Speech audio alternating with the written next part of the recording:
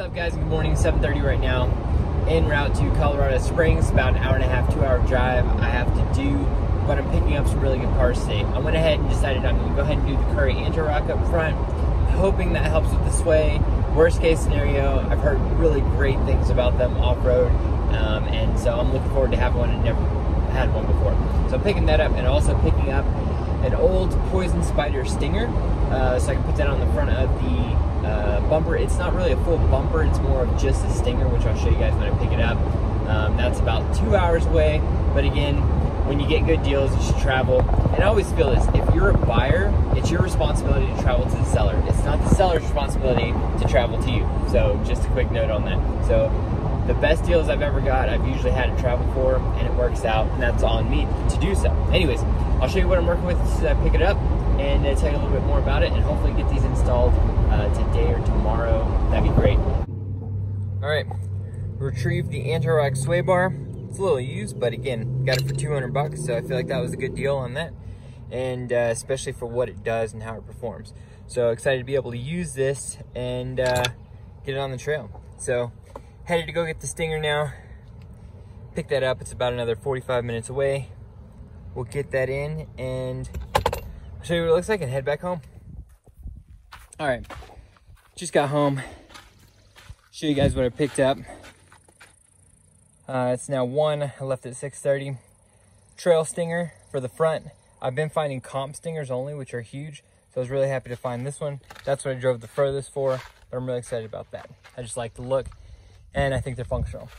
The anti-rock, showed you guys that. So paid 50 bucks for that, 200 for this, which I think was well worth it. Let's see what else.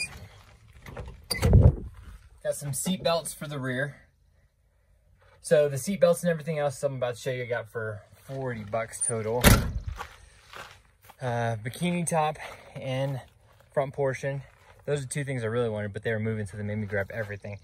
They gave me a jack, those. They gave me some rear brake shoes and some shocks so I can throw away. Trickle charger, and yeah. So these were the biggest two items I wanted, along with the seat belts. The bikini top was an additional score. So not too bad for today. I think it worked out great, and I'm excited to get these parts tossed on. I got a couple minutes, so I'm gonna try and toss on the Currie front anti-rock sway bar and the new Poison Spyder Stinger. Should be a pretty simple process overall. Fingers crossed everything goes well, and we'll see how it works out. I'm just gonna try it in the neutral setting for now and test it out first and go from there. So again, we'll toss it on and see how it looks. This is the setup I have now. Obviously I sold the front bumper, so I have this winch plate, and then I have quick disconnects. So I'm just gonna be removing this whole bar, removing the quick disconnects, and putting on the anti-rock system. So looking forward to seeing how it works out.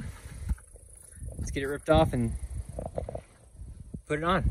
All right, put some finagling, got the front bumper on. All three bolts are in on both sides. Again, I'm just gonna clean that up a little bit later. Got it on. I'm glad I didn't go with the comp Stinger. Probably sticks out about right there. And I think this just proportionally looks perfect. Not too big, not too long, not too crazy. I like the comp Stingers on the 4 doors, but I think that right there is gonna be perfect.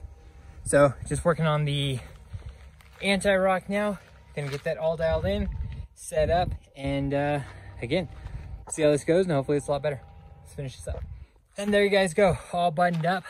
I went ahead with the middle setting and just about level on both sides. So we'll see how it goes. I'm pumped. I'm excited to have the upgrades, and I think it looks a lot better. So I'll let you know how it goes. And again, thank you guys for watching, and hopefully see you on the trail. It's got the new track bar in the back, bumper, and front anti-rock sway bar.